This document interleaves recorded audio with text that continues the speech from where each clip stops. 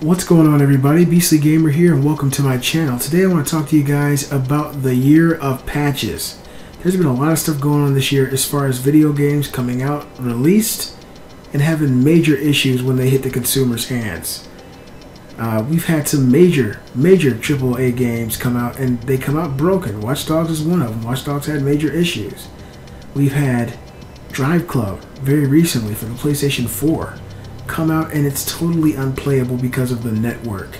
PlayStation Network was having a lot of issues with that game, and even the people who bought the full-fledged version of the game were unable to play it and enjoy it because they were unable to get online and enjoy what they were told they'd be able to enjoy. They were stuck playing single-player offline mode. It was so bad with Drive Club that the PlayStation Plus version of the game never even came out. It was put on hold indefinitely, and at this point I'm not expecting a damn thing. So that was another issue. Recently, very recently, we had the Evolve Big Alpha come out for the PlayStation 4, Xbox One, and PC. Now the latter two, everything worked fine. PlayStation Network, nope. I downloaded the 12 gig game, or the demo I should say, and I was unable to play it at all. I got done with the downloading process and I counted my chickens before they hatched. I was not able to get into it because PlayStation's Network Update 2.00 did not allow it. It was just a terrible experience.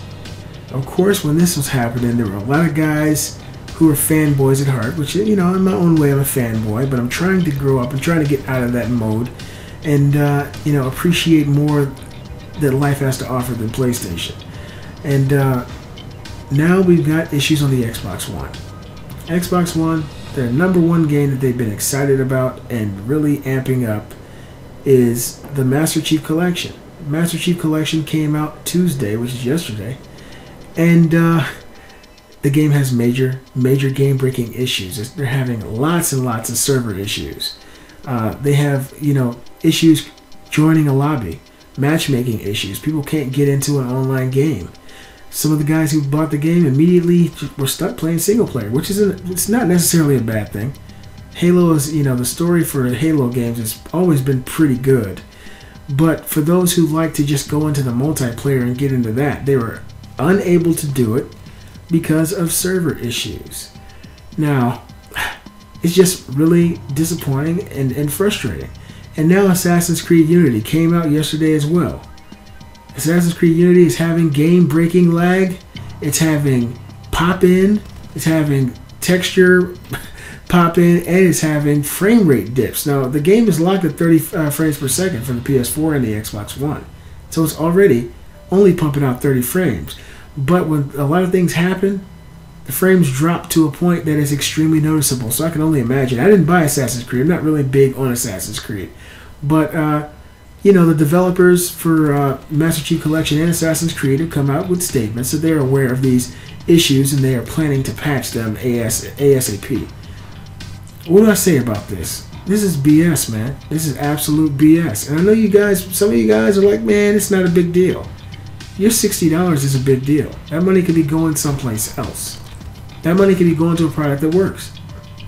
If you buy a music album, which I don't know many people do anymore, but if you go to a music store and you buy a CD from your favorite artist, and you put it inside your CD player and it starts skipping around and you can't hear it, and then the artist issues a statement that they're going to send you a patch and it'll fix your CD at a later date, that's unacceptable. To buy a product, you should buy what you are promised you're going to receive. If they tell you that you're going to be able to play these games, you're going to be able to enjoy them in a certain way, get online, matchmake, play with your friends, and the game comes out and that's not an option, I feel we've been duped by these developers. These developers, hey, they get their money, they get their cut. You know, their shareholders are happy, but you're stuck holding the bag with a game that's performing mediocrely, if that's a word. And if you ask me, it's unscrupulous, it's just wrong to do that to the people who are supporting you, the people who are paying your bills. If you're a developer, there's nothing wrong with delaying a game. Delay it until it's fixed. Don't ship it in a condition that's going to, you know, have people rioting in the streets because your game doesn't work. Battlefield. If a game is not working, get your testers on it. Have active alphas and active betas. Let people know what's going on. You'll get feedback and you'll be able to repair the issues. But these network issues seem to be very prevalent right now. It's like every game coming out is having these issues. And I'm at the point now where if it's an online game, I'm expecting it to be bad. I'm expecting it to be, a broken experience. Assassin's Creed, I'm sorry. Call of Duty Advanced Warfare, the game you guys see before you. PS4, Xbox One, PC, major network issues. Lag, matchmaking, emblems disappearing, glitches, all kinds of stuff. That's unacceptable if you ask me. Now, I don't like spending my money on a product I have to wait for it to be corrected. I think that's wrong. But unfortunately, these games, I bought the digital version and there's nothing I can do about it. But now we got some other games coming out. We've got Dragon Age Inquisition coming out. We've got, that's really the one I'm looking forward to the most, actually. We got a couple more games coming out. We got Smash Brothers coming out for the Nintendo Wii U. I was looking forward to Bloodborne, but Bloodborne actually got delayed from February to March, which is actually probably a good thing because they see all this other shit that's going on with these other developers. If you have a game that's not performing up to par, or a game that's not doing as well as you think it should, delay it. Don't send it to your consumer that way. You're going to lose them forever. Lots and lots of people are upset with Assassin's Creed that you're seeing characters pop up. That's unacceptable. This is supposed to be the next generation. This is supposed to be the future of gaming. Back when I was playing Ridge Racer in 1996 on my PlayStation, I'd see pop up and on the horizon, buildings popping up, but back then it was acceptable. Nowadays it's not acceptable, especially if you're running 30 frames per second locked.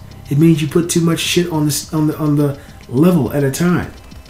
Don't try to overdo it. You're going to overcompensate and screw yourself. Screw the pooch.